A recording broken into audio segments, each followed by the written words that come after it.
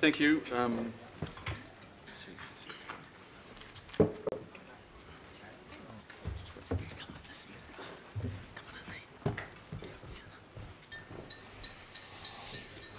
So members, we've closed the public input, and we now go to local board input, and we will be hearing from our Great Barrier Island community and board chair, Izzy, on the concept of establishing a dark sky sanctuary and accreditation for that.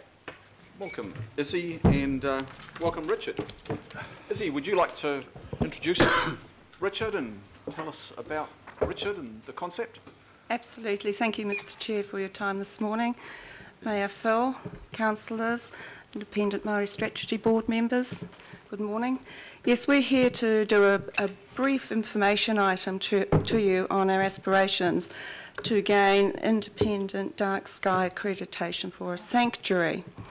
The IDA is based in America, and its mission is to protect the night skies for present and future generations. Now, as you may be aware, Aotearoa Great Barrier Island has some of the most pristine skies in the country.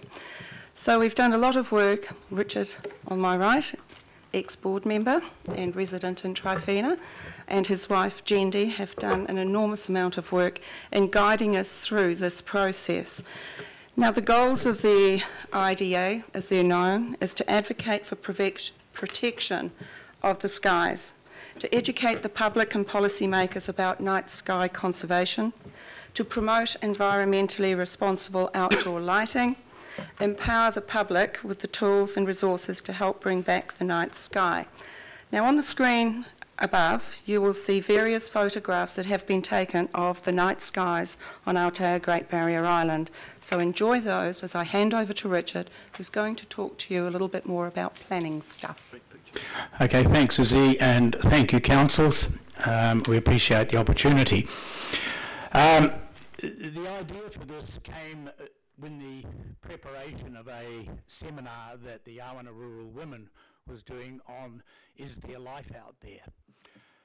That seminar meant that we had a number of world recognised astronomers visiting the island. They were amazed at the quality of the light, and as part of the whole process, we realised we had a very small and short opportunity to protect the quality of the light sky over Great Barrier for the future, for future generations, and for economic development on Great Barrier and the wider Auckland. The basics, there is a lot of legal detail that we're working through, but the basics, what are the basics? Simply put, limit the amount of light you need and limit the amount of light you use, limit the intensity for outdoor light, shield light, shade the lights, and have reasonable curfews. These are not too difficult. It's very easy on the barrier because on the entire island we have precisely 4 lights that at the moment break the standard. And that's out of a 288 square kilometre area. The technical surveys we undertook to do this involved several trips around the Great Barrier Island, lasting all night for several nights. The readings we got, I'll put in very simple terms. In the centre of Auckland, at the middle of night, you can see maybe 200 stars. On Waiheke, maybe 2,000 to 3,000 stars. On Great Barrier, 5 to 6. This is a very unique place. Our readings were actually better on first cut than the readings that are obtained in the reserve area of Tekapo around Mount John. We have better, darker skies on the barrier than probably anywhere else in New Zealand. That's worth protecting. We took a draft submission to the IDA, and that has come back, and there are some relatively minor details that we will have to go through with the planning department to ensure that we get precisely the regulatory structure they require. I'm working with planners at the moment in harmonising that. The difficulty we appreciate is the barrier at the moment is operating under the Hauraki Golf Plan. That doesn't quite meet the standards, but we would hope that the submission that we will put to you eventually would have you accepting the IDA detail as precise requirements for planning on Great Barrier. The planning regime is the best place to put the legal protection and the legal defence for this. We're running a very short deadline. For completely arbitrary reasons, we would like to be able to do the launch at Matariki this year. This means we actually have to have the sort of terminology of intent and the statements of intent and the guidelines acceptable to the IDA in place pretty well at the end of March. We're working very hard, and I'd like to express appreciation here to the planners, Jaume Shada, Peter Abasi and Anna Constantinou, who are working with me to do this. We will need we will need a section in the unitary plan when it is adjusted to the barrier that recognises dark sky status and protects it, and requires that the discretionary level of consent is applied in all instances. Again, we're talking about outside light, not indoor light. Why is it important? Technology change. At the moment, we are pristine and pure on the barrier because we have no choice. It is too expensive to run your generators. We have solar panels. These things are changing. The solar technology has meant that the power of the solar panels now is such you can actually get enormous power from relatively simple and very cheap technology. Battery technology is changing. The worst case scenario would be some extreme egotist planning to stand for elective position in some large country, putting his name in permanent lights blazed up into the sky forever. At the moment, we're protected. We need that to remain. My analogy is with rats. Imagine what it would have been like if we'd had the protection when the first ship arrived. And that's what we're looking for. Thank you. Thank you, Richard. And thank you, Izzy. Yes, it is. More than an interesting concept, members. Are there questions of Izzy and Richard? Councillor Lee. Richard and Izzy, thank you very much. Can you just confirm in regard to Tekapo, which I understand is an international draw card for astronomers and people who like to look at the heavens. Are you saying that barrier, the sky over barrier, is as dark as at Tekapo? Councillor Lee, thank you. Yes, actually it's darker. We thought the problem would be on the barrier's west coast where it faces Auckland. In fact, our darkest readings on the night of the tests were from the west coast. You can see a slight light glow from Auckland, but it's extremely light. You can actually see major planets setting in the west through the lights of Auckland, so it is darker. To give you an idea of where this goes, Tekapo has in excess now of 100,000 to 200,000, I think. I can confirm those figures if necessary, but about 100,000 tourists per year, paying several hundred each for the privilege of walking up on the mountain, getting cold and looking at the skies. It has enormous potential economically. The Tekapo people have been very supportive, and they would be delighted for an equivalent type of structure to arise on the barrier simply because Tekapo is full. The idea being, one of the ideas being, we're not talking about mass tourism or anything like that, but as an economic driver, you don't need necessarily to go to Tekapo if you're visiting Auckland. You can see the dark skies from the barrier. This is an Auckland initiative, not just a barrier initiative.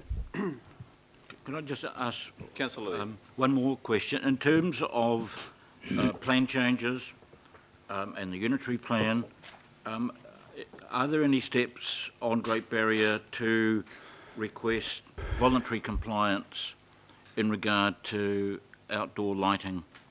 Richard, if you could just back off the mic a little bit, it's quite sensitive, and we'll hear you more clearly. Okay, thanks. The irony is we actually don't need the voluntary compliance. As I said, we only have 4 lights that are actually even vaguely near that. One of them has been resolved when I talked to Izzy.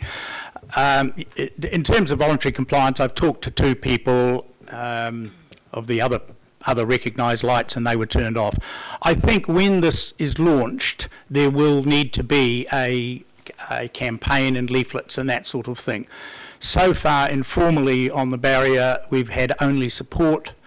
I've had no significant resistance to it from anyone, and I think that'd be the same, wouldn't it? Yep. Yeah. Thank you. Councillor Cooper. Thank you. Thank you. That's a magnificent display there. I'm really supportive of the idea. I just wanted to know, but following on from Councillor Lee's question, if there's any absentee landowners who you might not have canvassed that may, you know, following on your conversations about solar power capacity, etc., then in the future you think might be planning something that could be not so supportive of this? Is there any that kind of scenario going on? Not as yet. The actual planning terms in the unitary plan are exceedingly complex and have never been used, as far as I'm aware. We are looking at what the technical differences are between the IDA specifications and the existing plan specifications. In broad terms, the plan does provide for protection of the night sky. Now, that's a very generalised phrase. Whether it meets the IDA's requirements, they will probably give us time to get it in adjustment, which brings us into the unitary plan process. I don't know.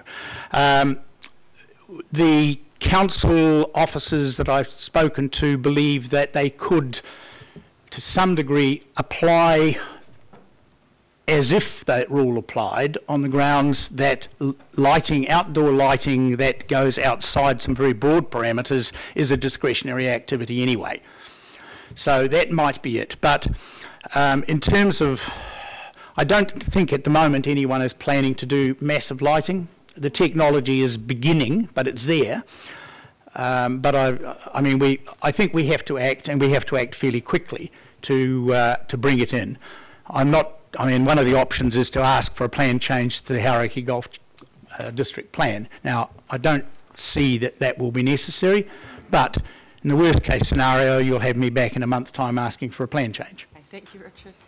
Just following on from that as well, Councillor Cooper, I did approach Vector to see if they had any intention or aspirations to provide reticulated power. They don't want to know about it, so okay. we're safe in that field. Good. Councillor Walker. Sure. Can you just give us an idea of the global context around this? I mean, how many other, are there a lot of places that have this dark sky? The wording we've heard is there are approximately 3 or 4 that have sanctuary status. There are a few more that have reserve status. Reserve is a higher status with much tighter legal thresholds. The reason being is most of the reserves are closely associated with observatories and in places that you wouldn't want to visit anyway, you know, the top of a mountain in Chile, for example. Tekapo has reserve status, and that's largely driven by Mount John Observatory, and to some extent Tekapo tacked the tourism business onto the fact that it had Mount John. I'm only partially arguing for a tourist response here. The major reason is to protect it as an irreplaceable asset that we have at the moment, and we don't want to lose. Thank you. And finally, Councillor Simpson. Thank you, Mr. Chairman. Thanks, Izzy and Richard. You mentioned in your presentation you thanked some of the planning staff for their support at council. Can you just confirm what they've supported you to do to date, and what, if anything, you need them to do for the future? I was discussing it with them yesterday. To date, we fired the complex rules of the IDA to them, and they reviewed existing plans, existing regional policy statements, etc., all the way basically through the RMA hierarchy, and came up with their interpretations of what the current rules